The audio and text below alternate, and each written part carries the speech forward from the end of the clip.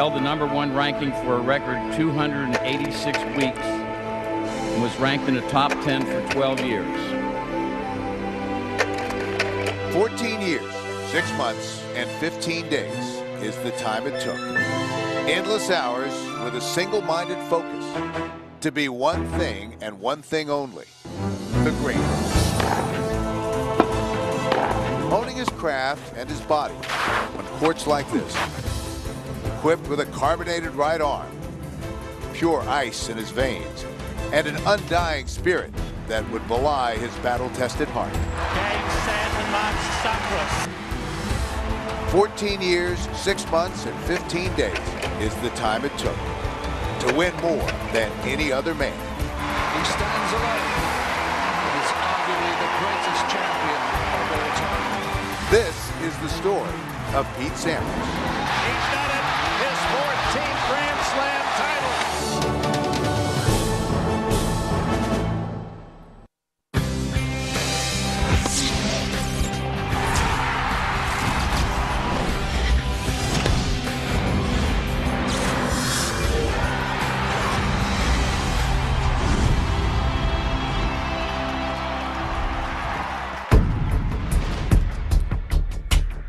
In tennis, the season never ends, and tournaments follow the sun. This never-ending cycle of winning and losing is a mental and physical grind, and very few are able to predict greatness.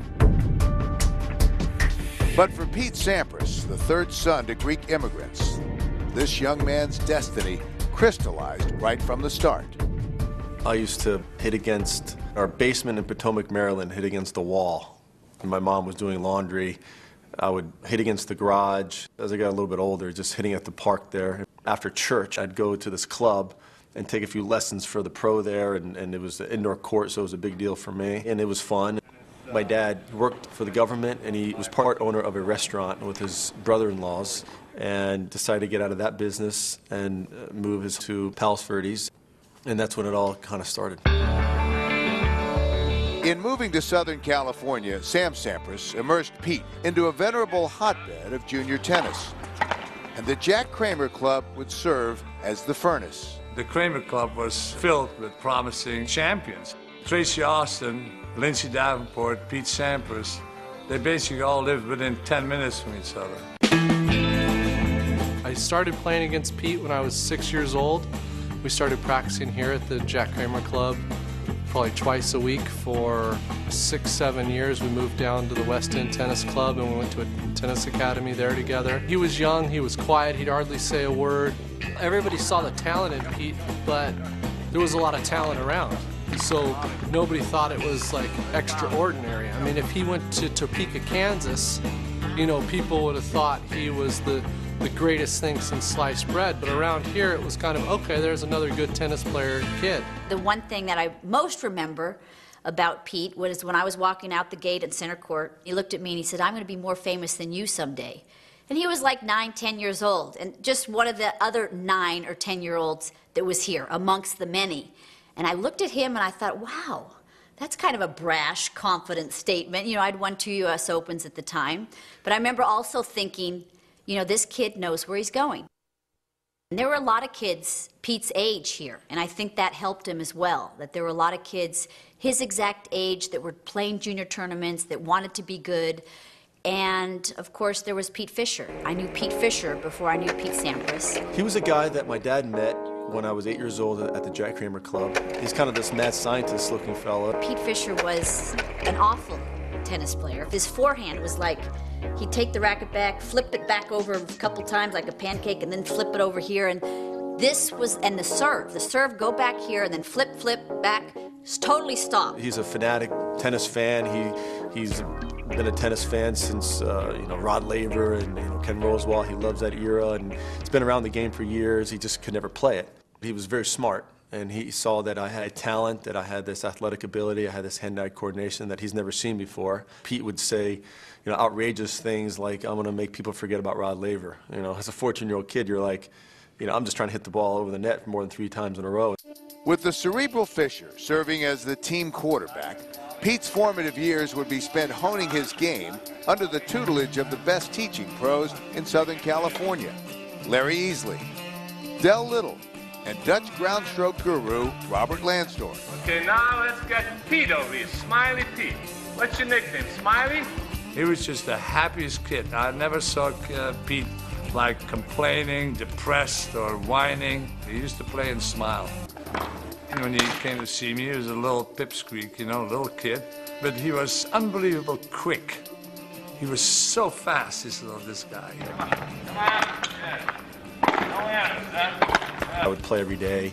I'd play after school, start playing junior tournaments on the weekends. You know, I started traveling around the country to play some junior events. The Junior Tennis Caravan is a familiar junket. Year in and year out, the tournaments, the tournament directors, and parents all stay the same. Every weekend there's another event, and rivalries are born.